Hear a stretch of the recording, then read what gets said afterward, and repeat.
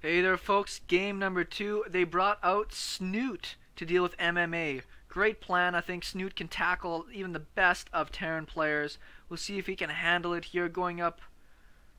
What the hell is this map called again? Never remember for the hell of me. I like these little displays, really sexy. Terran in the bottom left, MMA. Snute top right, Zerg player. Oh, I didn't know they were sponsored directly by Twitch. Why not? Look at all them sponsors. That is sick. I like when they do that stuff, and that's what the kind of advertising I can get behind. Anyways, this is a great map for a little bit of mech swarmos play, so that's what I'm hoping for. But I know MMA's pretty big fan of his bio commitment. We'll see which direction this goes. Our first game there, we saw MMA do a pretty good job against Bunny. I think Bunny played it very well. A couple of decisions, though, just kind of went against him. His drop didn't work out. MMA's drop did, and that was really the deciding factor in the game there.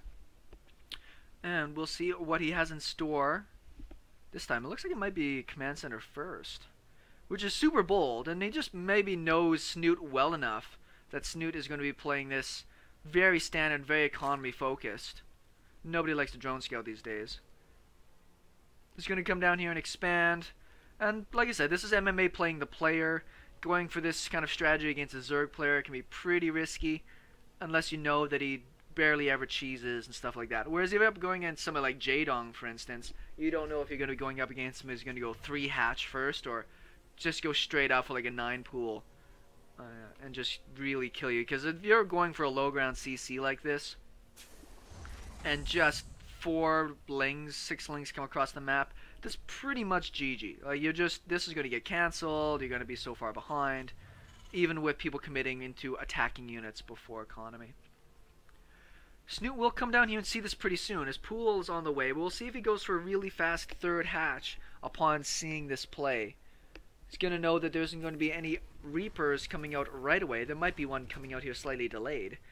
But he is getting gas to be able to deal with any of the early Reaper and Hellion stuff. There goes the gas. Scouting around for any kind of shenanigans, but coming in here and seeing the command center and the barracks timing should make him feel pretty darn safe, I've got to say. Like I said, it was more of whether or not he was going to go for a fast 3rd or not. Queen's happening. Orbital on the way. Let's see if he still gets a Reaper out or not. Nope, just a Marine. We'll be going for probably a faster factory. Want to get at least 2 Marines just to deal with some links coming across. And this is something you can get away with at a pro level. But at an amateur level, I love opening up with, you know, still like a 14 pool, but making 6 lings. If you were to do that right now, they'd already be across the map and just murdering all this stuff. But at a pro level, you can just get away with these kinds of things, you know? Marine looking to shoo away the Overlord. Surprising spot. Sometimes putting the Overlord over here is good because you can see move outs with it. But Terran can easily lift up a building and get that high ground vision. Whereas over here, a little bit safer. 2 Marines out, the standard 2 Marine reactor timing. This is that risky setup that I was talking about. That sometimes you can just get hosed with. I'd love to see just another big round of, you know, larvae happen and come up with a giant pile of lings and just smoke this. Not even a bunker down in place. It is finally going down now. But on this side, we'll see that Snute, true to Snute style, is just going to totally power up to drones. Got a little supply blocked there. But he's going to be getting down a hatch, so he's got a little bit of time before he's going to have that money built up anyways.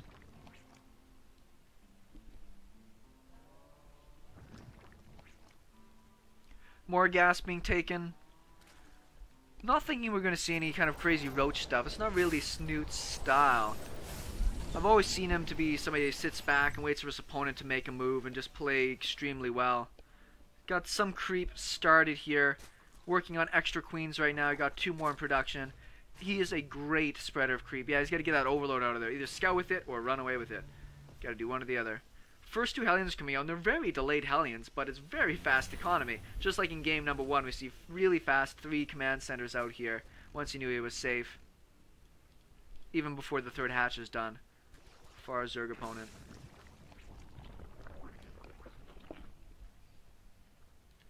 Double Evos at the front, part of a quasi wall off. Wants to get that creep tumor. He does snag it. But we do have pretty good creep movement already in place. More queens happening. Some speedlings are out now. He's making another big pile. Sometimes you can just get lucky. If you can deny these Hellions while they're in small numbers like this, if you catch them when they're at 2 or 4, it's perfect. It's so hard for them to commit to getting enough up to really get damage done. 11 more drones in production. You see, that's really what he needs to do to keep ahead of his opponent. He's got a nice lead right now, but we're on 3 command centers with mules. You know, that's just what you need to do to stay alive. Zerglings are in position. You're going to get in, get the surround. That's what I'm talking about. It's just sometimes you just see them not really committing enough to defense. There is a Banshee overhead which will help. The Hellions are coming back, but these Banshees and Hellions aren't pressuring his units. And he's actually gotten 4 workers so far. Oh no, mouse. Not a full wall off. There's 1 more, 2 more. Great little run by. Got a bunker, couple of Marines, 6 SCVs. Delayed the Banshee and the Hellion push. I love playing the exact same way as a Zerg player. Just take a moment, go put on some pressure, force your opponent to, you know, be uncomfortable, and then go into your massive tech and everything from there. Pick what your direction is going to be. Baneling Nest, Macro Hatch, Snoot's hitting his stride in a great way. He's getting that creep spread in the main. Lair's about to finish up. He's going to need, well, he's going to want to get some Overseers. I don't believe there's any cloak done or on the way for these Banshees. But now they've become defensive Banshees. They've not been able to come out here and really do anything. Creep spread like a monster. Spire, fairly early. I'm seeing a lot of great, smart play out of Zerg players that if they don't really have the economy, they just delay the Spire in order to make sure they get enough Zerglings, Banelings, take out the first attack, and then transition into that Spire. 1-1 we saw just finish up as well. Because we got such a comfortable position right now. It's up to his 75 drones already. Snoot's just been able to power up to his perfect level. Creep up the map. Take a 4th base. Get all of his tech. He's just in a great spot. And Snoot would probably be fine to run a no-touch 20 kind of game and then just, you know, plow over people that he's going up against. We see MMA just taking his 3rd base and getting it saturated now. This queen is going to die. She got caught in the wrong place at the wrong time. What can you do? Put a little bit of damage in on the Banshee though. Might as well. That's the thing you most want to kill if you have the opportunity. This creep spread is fantastic. Got all of his gases taken. We did just see a scan there. I don't think he has seen the Spire. No, he's not even gone into the main once yet. 1-1 finished, 2-2, slightly ahead for Snoot, but I don't know if that's going to really come into play or not. Handful of Lings and Queens out right now. Queen should focus down that Banshee. Yeah, enough Zerglings there that it doesn't want to sit there and tangle for too long. And Overseer with speed as well. Just has everything he needs. Baneling speed's already finished. Just has everything he needs, particularly against a Bio Terran like this.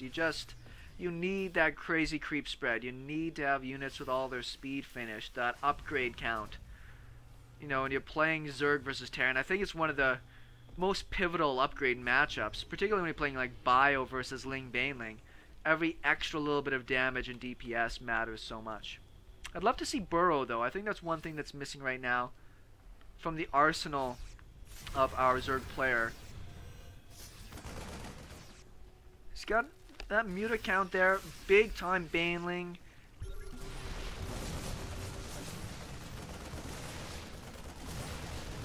Does save that queen, and pretty good hit on some of those there Marines. Great little take while he was on creep. Snipes down that Banshee. It looks like he might just have enough to want to go for this. His muta's got way too out in front though. Lost a lot of mutas in that trade with his army just a little bit too far behind. Trying to get some of those creep tumors down, but the queens are still alive, so we'll see that recovered pretty fast. Supply lead for Snoot. 2-2 is finishing up for him. Few more seconds before it is for the Terran player, so hopefully he waits before really committing to something here. We did hear some Widow Mines burrow.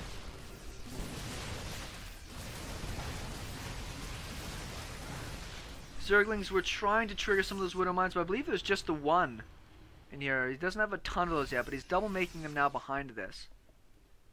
MMA did take a pretty good supply lead there. Another supply block for Snute.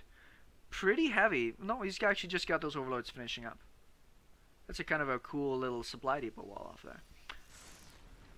Gonna come this way, try to get a bit more creep down. I don't know if he's got enough energy for a scan. Doesn't seem to be putting it down.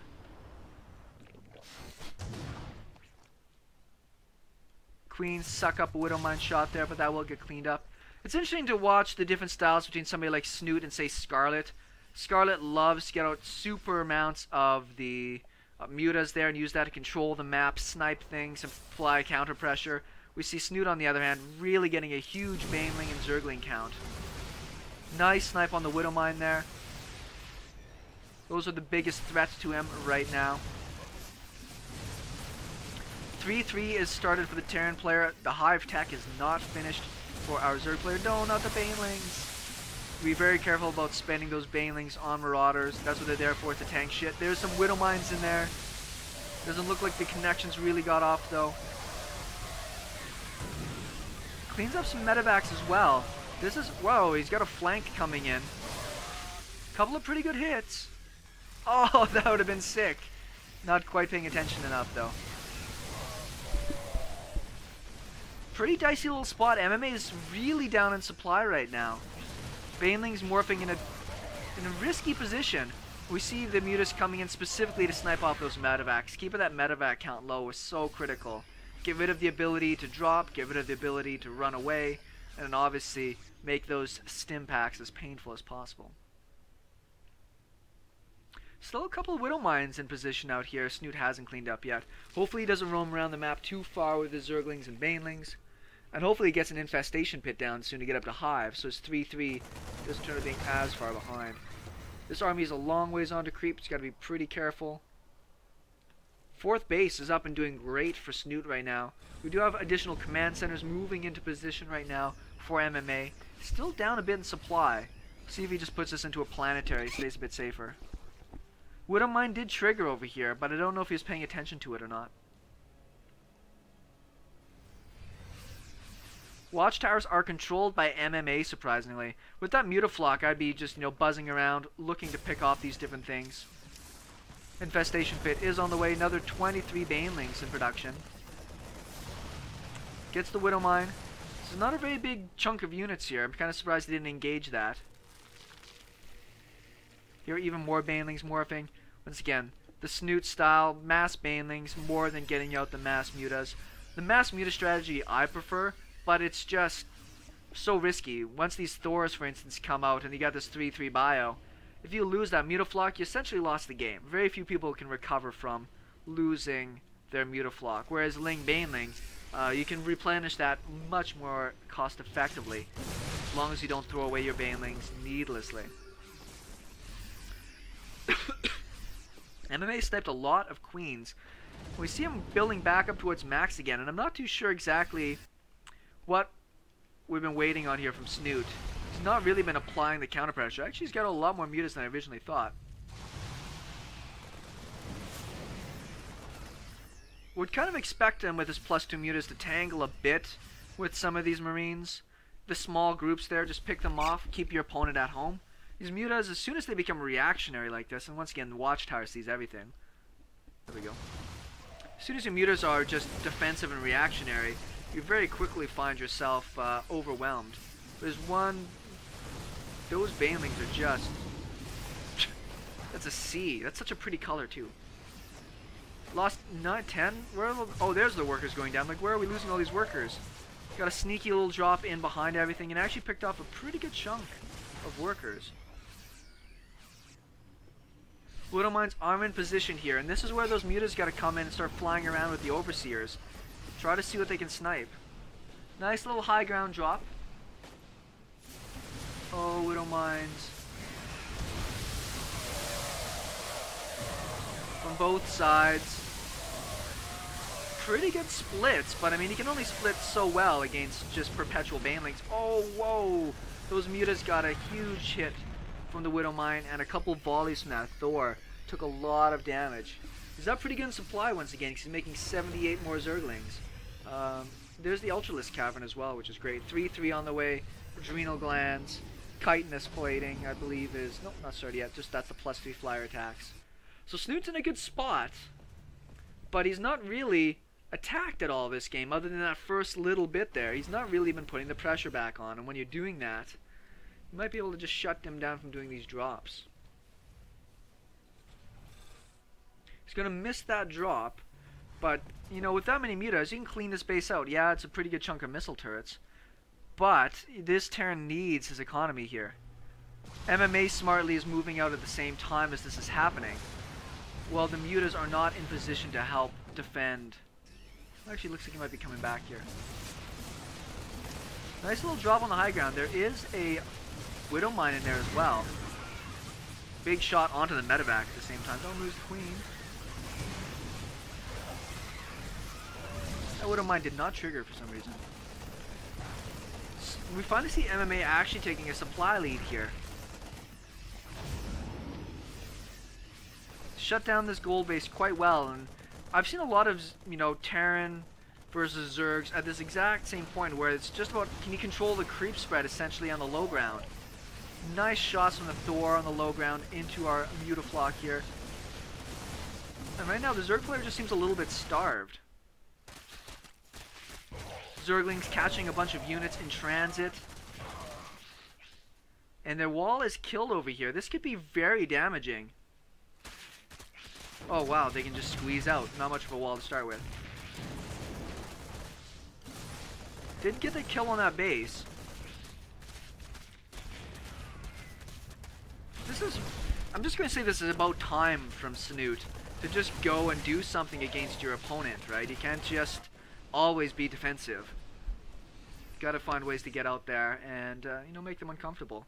Terran player very comfortably on 4 bases right now. Well, I mean, 2 of them are probably mined out completely. But he's going to probably be shifting over for this gold base pretty soon.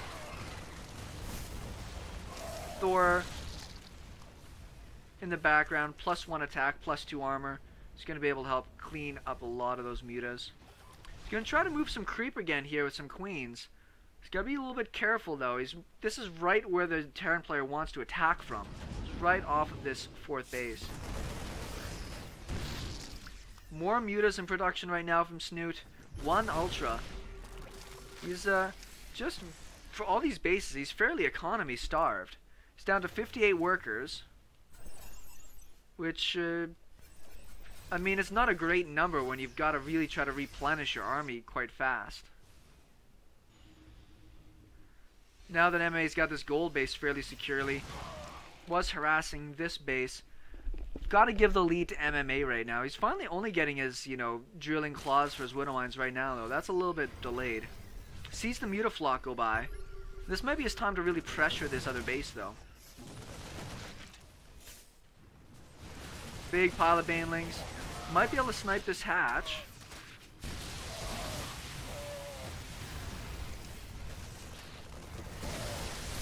Gets the Baneling before it can shoot. Snipes the Thor really quick as well. This is why I'd love to see some burrowed Banelings. We're not seeing the Terran player scanning ahead. These choke points, couple of Banelings in there, and you can wipe out so many units. And you just force them to always be aware of things. So I would really, really love for that to come into play. Very Scarlet-esque. Production MMA is super comfortable right now. I'm sure he's not afraid of anything. There's barely been any times the Zerg players really attacked or harassed him. His economy is going full bore, and he's going to start banking here pretty quick. Getting down all the extra missile turrets, bunkers. And he's even got this extra base down here that he's going to take right now. That hasn't been mined from at all. So just the cost effectiveness from MMA is... If this game goes an hour long, he's going to be in a better position. He's going to have more access to economy.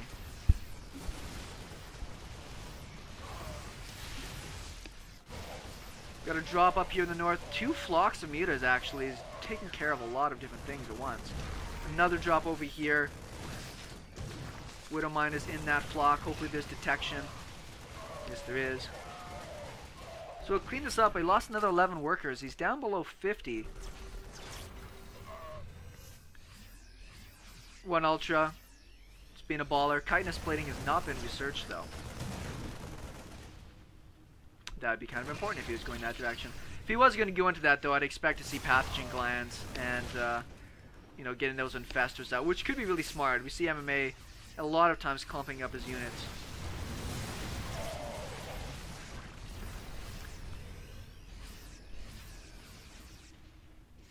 Both players are starting to really bank a lot of stuff right now. A lot of Widow Mines over on this side.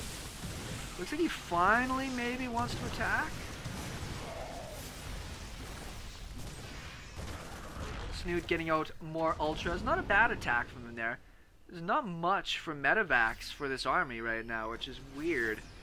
He's finally producing a bit more to go along with it and trying to go for some more drops. MMA's been a bit stifled as well. Maybe he's been a little bit hesitant. He did kill off this gold base once, but he really hasn't been pressuring it again. Big hits from the Thors there. Oh, come back, you mouse. A lot of Marauders in this army that are really getting picked off, and Flash. Oh, he does pick up the Thor. That'd be a great medevac snipe. Does drop the Thor finally. Pretty good attack from Snute there. Does get that base down. Takes a huge supply lead. Remaxes fast. The Terran player, I mean, yeah, they can have a bank, but they just can't remax as quickly as if you're banking a larva and all of a sudden spend it all in one spot.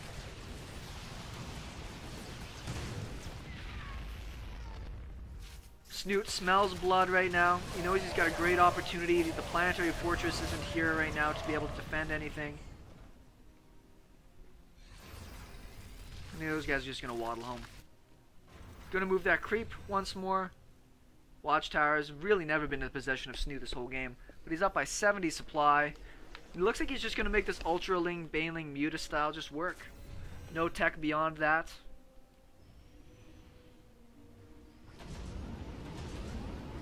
Bit of a problem for gas right now for Snute. I'd like to see him take these extra refineries. Losing the production facilities, do whatever damage you can at this point. Snute's taking a huge lead, get the Terran to fall back, be ultra defensive. And it looks like he's just going to be really baller and take this base as well, which would be really, really cool. Small drop over here, got 4 workers before it's going to be cleaned up. Oh, Widow Mine kind of does some friendly fire damage, doesn't quite get the hatch, 55 health left. And regenerating. Looks like he's just going to try to go for it right away. 2 Marauders can do a lot of fast damage to a hatch. It does get it cancelled. This drop should clean this up. Oh, no, he's got the transfuses in place. He does have boost, but I don't think he wants to use it. Nope. There's a planetary down here, and this is a pretty fresh base. It's going to be there for a while. Snute, on the other hand, is mined out. He's got some idle stuff, but he's mined out just about everything he has. This base is one of the most fresh, and it's already just about half mined out.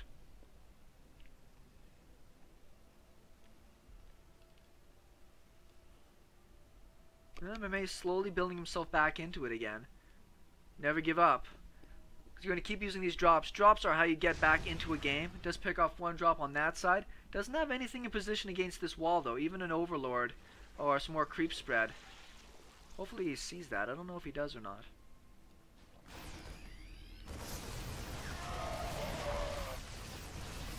Did actually sit and fight some Marines.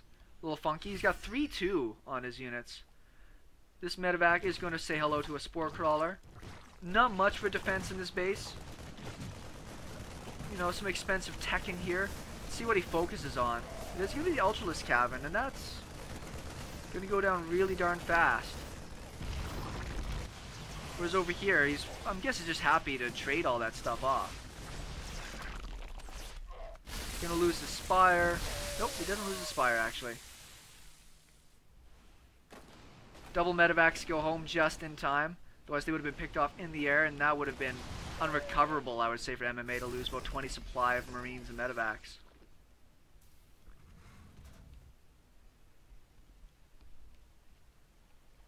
With the money that Snute has, I figure maybe just a Spore and a Spine.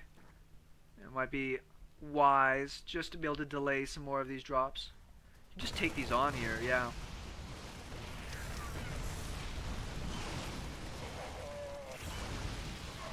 Gets himself a couple of Widow Mines. Sensor Tower is a great kill.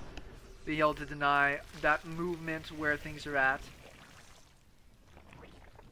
He might just go for Mass Baneling Crush here. Just blow through this whole pile of stuff.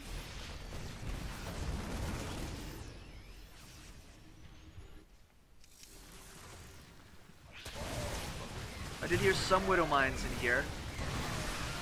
Ooh, looks like a pretty good hit on one of those Widow Mines. Got a lot of stuff. I'm surprised he didn't just go for it with all the units in this choke. Run the Banelings just straight through it. 4 Zerglings on the way. A few more drones as well. Probably hasn't replenished those in a while after all these little drops here and there have really cleaned things up. Gets another drop. It's going to give MMA the opportunity though to come out and clean some creep. Get it off of his doorstep, which is where it was. And now there's pretty much entire map vision.